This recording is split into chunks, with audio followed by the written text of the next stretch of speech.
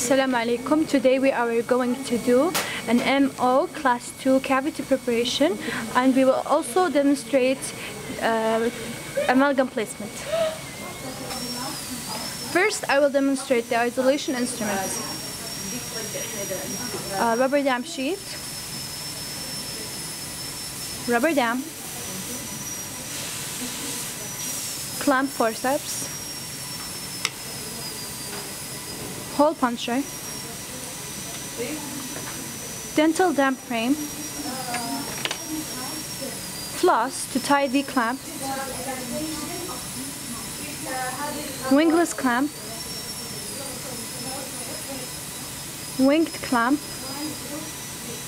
butterfly clamp, and the wooden wedges used as an anchor. Now I will use the hole puncher to punch the markations I made. The bigger sizes are for the posterior teeth and the smaller sizes are for the anterior teeth.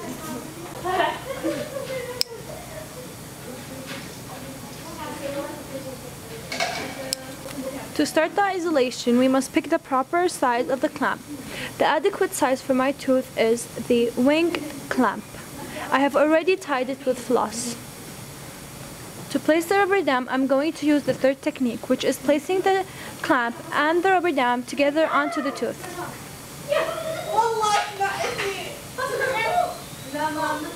Now I will place the forceps into the holes of the clamp and onto the tooth. I will continue isolating quadrant 3 till I reach the anchor tooth.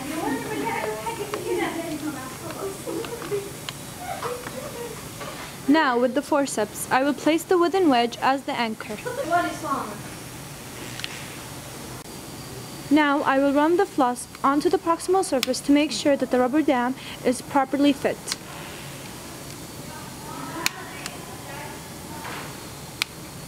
The reason we tied the clamp with floss is to prevent the patient from swallowing or aspirating the clamp. Now, with the plastic instrument, I'm making sure that the rubber dam is well inserted buccally and lingually.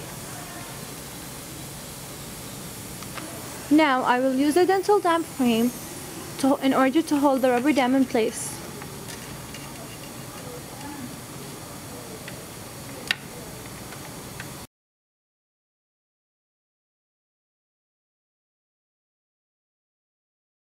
Now I will start doing the cavity preparation MO Class 2. I'm going to be using a high speed with a 360 pear-shaped burr, then an explorer mirror, Tuffley mirror, matrix band, and matrix band. The first step in the cavity preparation is to prepare the occlusal surface. I will start from the distal side to the mesial side. I will stop at the middle of the contact.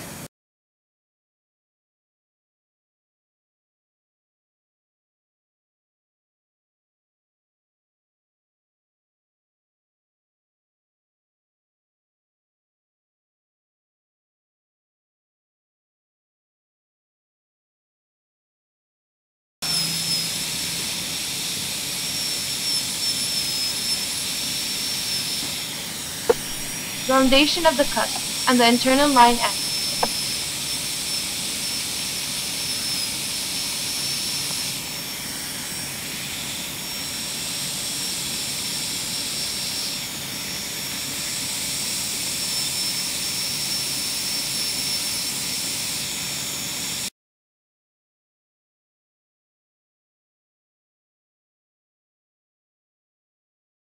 I plate the matrix band to protect the adjacent tooth. Now I will start with the proximal box. Putting the burr to the full depth, then I will move the burr buccolingual to achieve the buccolingual wall. Either the ditch will break by itself or I will break it with the enamel hatchet. While doing the proximal box, I will make sure not to touch the adjacent tooth.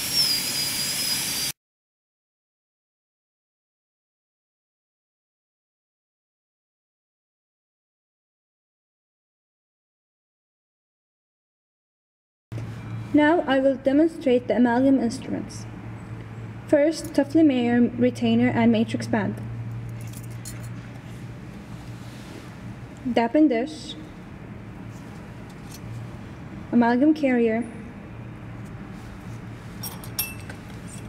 condenser, small and big size,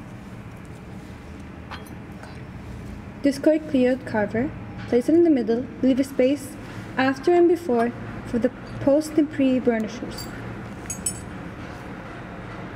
Ovoid burnisher, anatomical burnisher.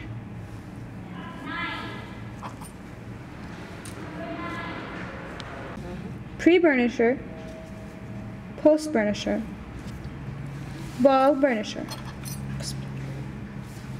explorer, amalgam.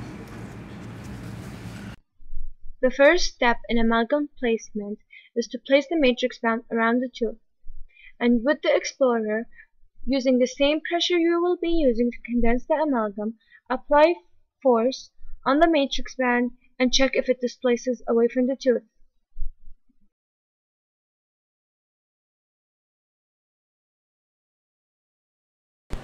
Pick up the amalgam using the amalgam carrier and place it onto the cavity.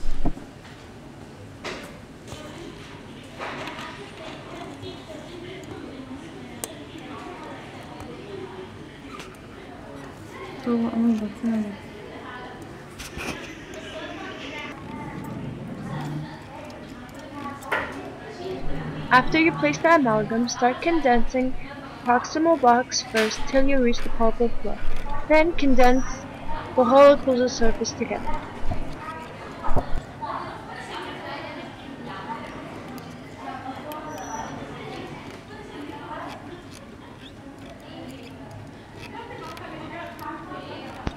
Keep condensing.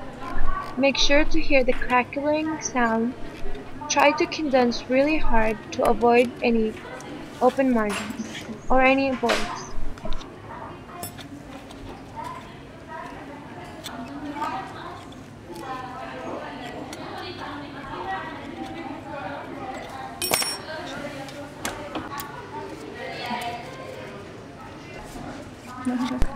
When condensing the proximal box, use a small condenser. When you reach more occlusally, use a larger size condenser.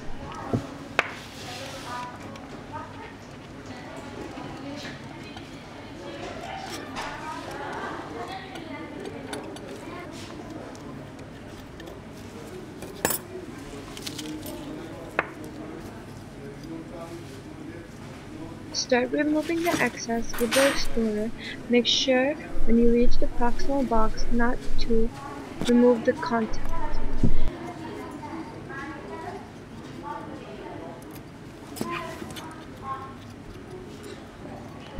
Now start carving the anatomy of the tooth using a discoid cleared carver, resting it on the inclination of the cusp.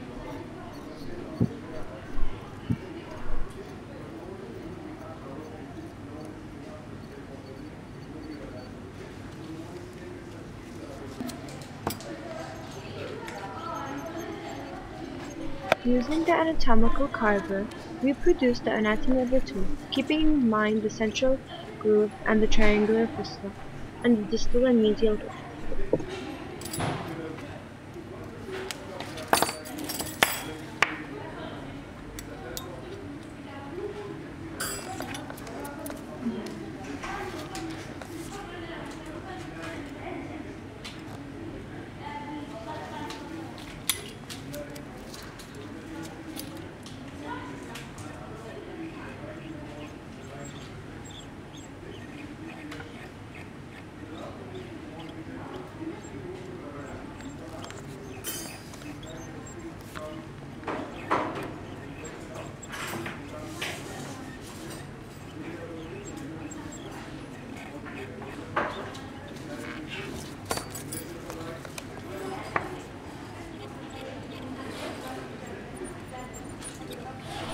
Now, using the ball burnisher, adapt the amalgam to the margins, making sure not to lose the anatomy you've created.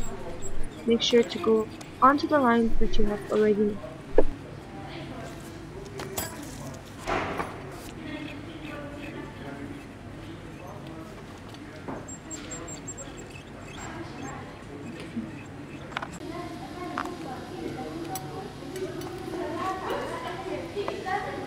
After the amalgam has set, make sure to remove the matrix band to be able to remove any excess in the proximal box.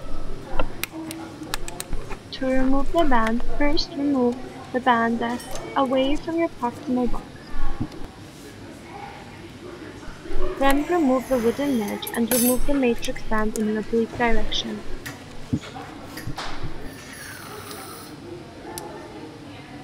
Oblique.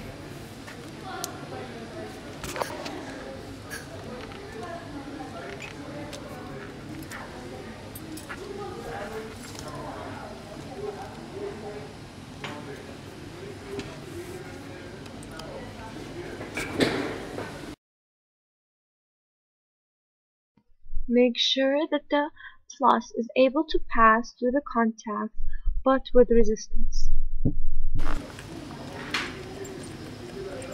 After the amalgam has set, you may burnish it to get that luster look.